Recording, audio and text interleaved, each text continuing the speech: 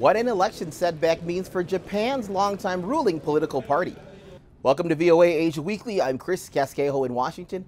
That story is coming up, but first making headlines. North Korea said it tested its most powerful ever intercontinental ballistic missile, or ICBM.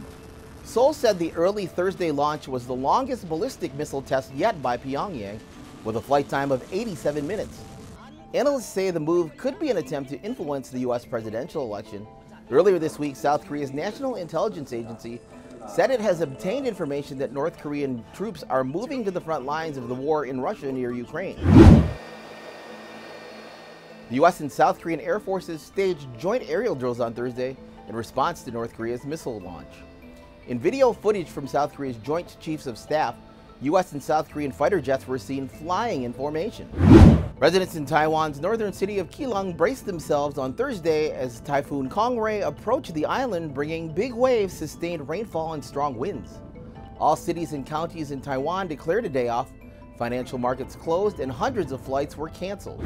3 astronauts from China, including the country's only female spaceflight engineer, have arrived at the country's orbiting space station to replace the current crew. The 2 crews will live and work together for several days. The new crew will conduct experiments in line with the goal to put astronauts on the moon by 2030.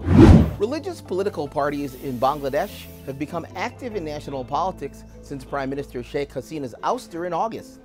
Jamaat-e-Islami, the country's biggest religious political party, was delisted and kicked out of electoral politics in 2013 when Hasina was in power. The party's Secretary General is calling for the interim government of Nobel Peace Prize winner Muhammad Yunus to call elections soon. Japan has entered a period of political instability this week after its longtime ruling party suffered its worst election performance in 15 years. The election result casts doubt on the makeup of the next government and who will lead it. We get more from VOA's Bill Gallo in Seoul. Japanese Prime Minister Shigeru Ishiba hoped Sunday's election would strengthen his leadership. Instead, his coalition fell far short of a majority, weakening his position. As the results came in, Ishiba acknowledged the election has been a tough ride. Many voters were angry over a political funding scandal and the rising cost of living. To stay in power, the ruling LDP must now search for smaller partners. It won't be easy. Many opposition parties have already ruled out a coalition. That could force the LDP into a fragile minority government. Even if he survives, Ishiba will be weakened. His power and his influence inside the party will be very much undermined.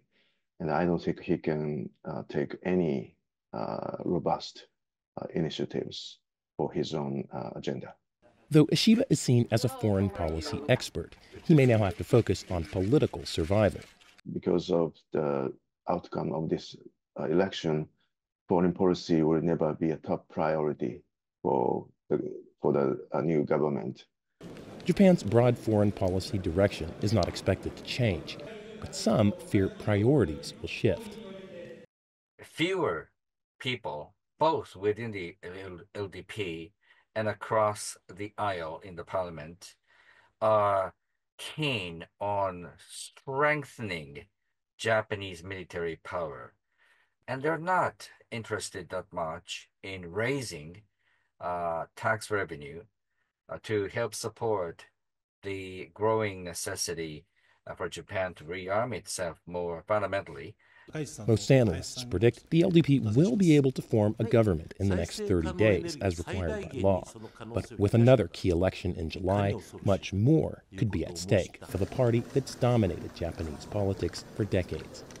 Bill Gallo, VOA News, Seoul, South Korea. Visit voanews.com for the most up-to-date stories. I'm Chris Casquejo. Finally, archaeologists in Cambodia have unearthed a dozen centuries-old sandstone statues at the Angkor World Heritage Site near the city of Siem Reap, authorities said on Wednesday. The statues depicting so-called door guardians were discovered last week near the north gate leading to the 11th century royal palace at Angkor Thom, the last capital of the Khmer Empire. Thanks for watching VOA Asia Weekly.